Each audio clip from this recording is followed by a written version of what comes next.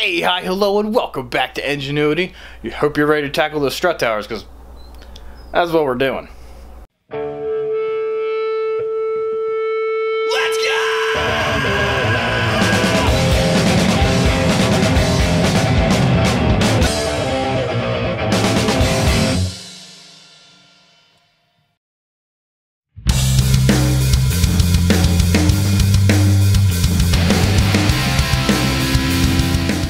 Alright, so got the suspension thrown in. I'll show you what we're working with here. Okay, so through the spare arm, because like I said, it's the only thing that'll actually fit in the current tire well. And I wanted to see where we had to cut before I actually started cutting, to see what exactly needed to be done. So that's kind of, threw it on the jack. This is kind of the rough ride height. You can see there, where the strut's gonna go right there is right in line with the factory spring mount. So this is the area I was worried about, where I tied in to the factory frame rail.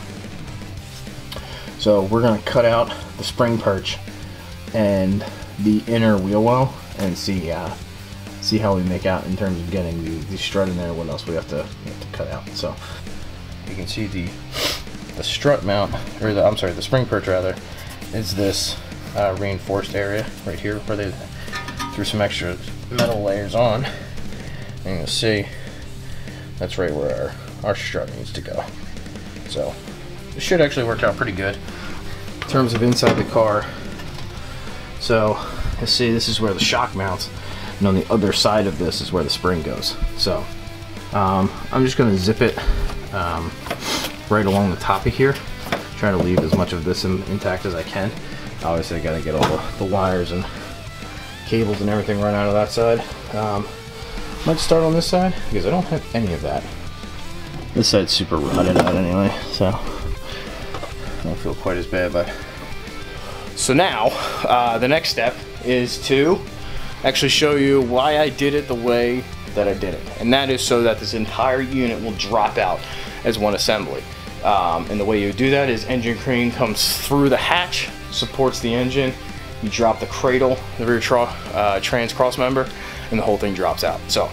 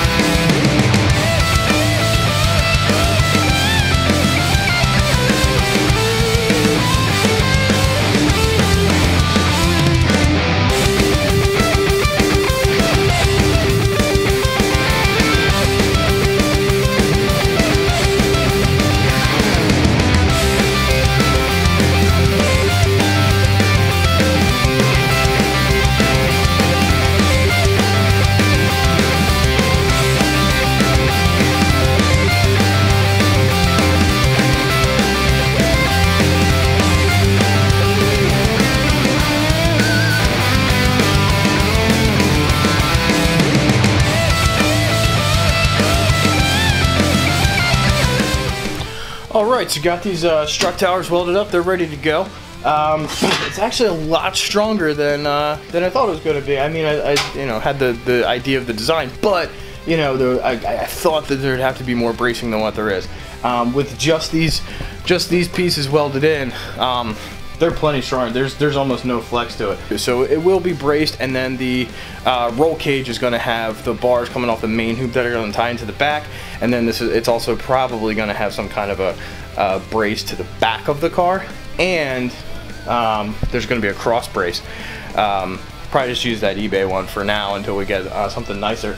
And then also keep in mind too, the top is going to get tied into the channel that's inside the window. So that said, we are going to have to cut those rear windows out to get to that section so we can seam it. So next steps, throw these in the car real quick, clamp them in place, throw the struts in, measure fore and aft. We want to get them to 0 degrees, as close to 0 degrees as possible, as well as being even on both sides. So yeah, so once all that stuff's inside and good to go, and we're gonna final weld it, and this bad boy's gonna have strut towers. So no time like the present.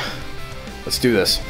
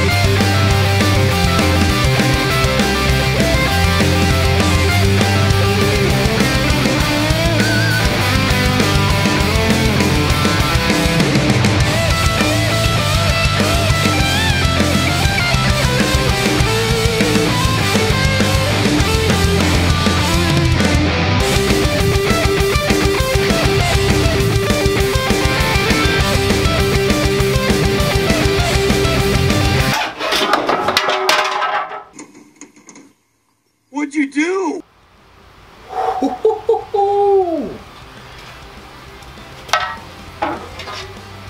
That was a close one.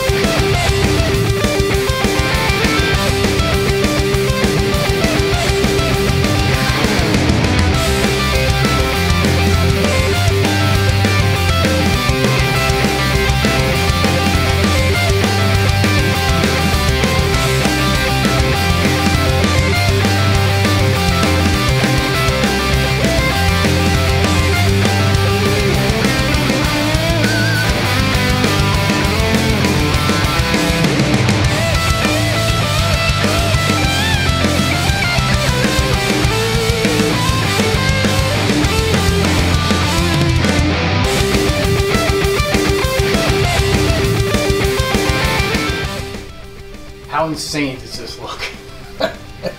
This is so awesome. Oh my god. Still so much to figure out though. This is great.